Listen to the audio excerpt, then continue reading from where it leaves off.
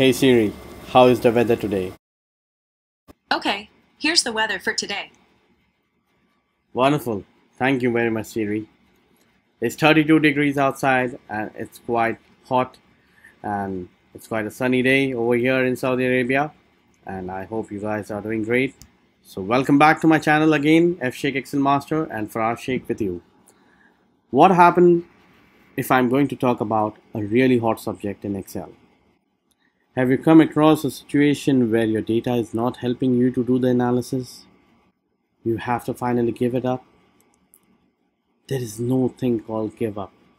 You have to always keep trying. There are always options available. The only thing is that you need to try.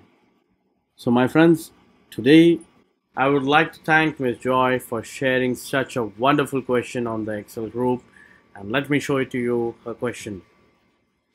Here it is. How can I format into decimals? Because not every row is formatted in the same way. And really, it's really difficult. Yeah, to be very honest, it's very difficult, my friends. You must be thinking that you will be using left function, find function, but how much? How much you're going to stress yourself? No, that's not the way.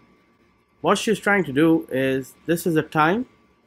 Okay, she got it from a system, from her ERP, and now she wanted to convert into a decimal value. Decimal hours. Basically, she wants to convert this entire value into a decimal hour. So I got a solution for her through PowerQuery, and that PowerQuery solution will really blow you off your mind. So let me show it to you here. This is what she was looking. As soon as she enters over here any data, it has to get converted over there. Okay, so let us get back to our business. We'll go to data. We'll go from table flash ranges. We got our data loaded into the query editor. Now we are going to say add column. We're going to make a duplicate column. Oh, before that, the name. We're going to give a nice name. We're going to call it as Faraz. Now this, we are going to transform split columns by delimiter and by space and each occurrence. Yes, we want to split them on each occurrence. Wow, that was amazing. So it has split it on each occurrence. It's over here. We'll be selecting this column, and yeah, you're right, because I'm going to unpivot those columns, unpivot other columns. This is really a powerful thing in Excel, in Power Query. I really love to do this. Wow, we got the data stacked one below another. We'll remove this, and we are going to say a duplicate column. Okay, this one we are going to change the data type into a whole number, and we are going to say transform, replace the errors by null. We need these null values because they are going to play a very important role. Again, add column, duplicate column.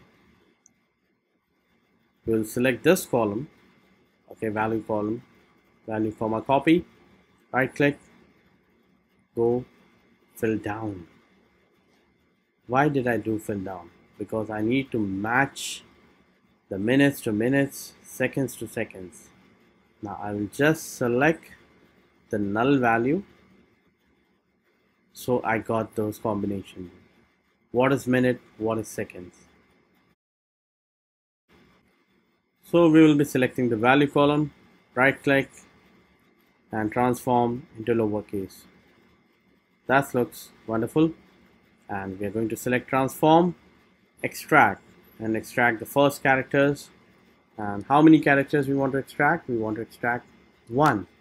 But why I'm doing this? I'm doing this because I want to convert this minutes into that hour value, seconds into that hour value. And if you see the data consistency, M for minutes, S for seconds, D for day, H for hours. I will be not having anything else in this data. So I would just make my work a little simple. Wow. and I don't need this column anymore. I will remove it, and I will say time type, and this column I will call it as a value. That makes more sense.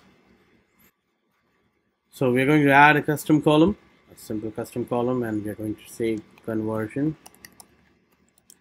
and the conversion should be, and we're going to write a if statement. If my time type is equal to day, that's D, then my value should get multiplied by 24. Why it should be 24?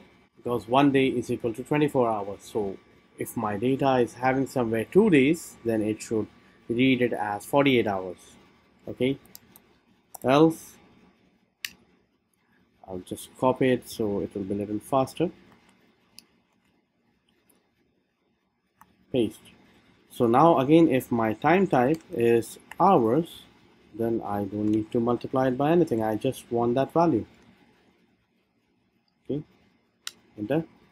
Again, if my time type is in minutes, then I need that minutes to be divided by 60. Okay, because we need to convert that value into an hour value. Again, the same way, if it is for seconds, then that seconds has to be divided by 3600 seconds. Else the value should be null. Okay, wow, we got this conversion value over here. We don't need these anymore. We can remove them. Group by, conversion, sum, and this conversion. Okay, bingo, this is what I needed. Yes, we got it, and PowerQuery have done it for us. You don't have to waste your time and writing a code, long code, a very long code on VBA to get those dates and that. PowerQuery can do it for you, my friend. Let us close and load to, and let us load our data somewhere here. Okay, existing workbook. Wow, wonderful. Let me add one more data. Let us say 45 seconds. We'll go here, refresh. Wow. Let us add it in a reverse order. Somebody writes it 65 seconds, 33 minutes, 2 days. Just wait and see the magic. Right click, refresh. Boom. Here you have it, my friends. Isn't it amazing, my friend? This is really cool. Now you don't have to waste your hours writing those long VBA codes, because PowerQuery can do it for you. My friends, I'm not discouraging the power of the VBA. VBA can also do it, but what suits best for you, what gives you the solution faster, go for that. This is what I always say in my videos. I hope, my friends, you have enjoyed this video, so please push a like button, share this video, subscribe to my channel, and don't forget to hit the bell icon next to the subscribe button. And please post your comment below this video and let me know what you like about this video and what you don't. So signing off for today, your friend Faraz Sheikh from F Sheikh Excel Master, and stay connected. Have a great day and happy learning.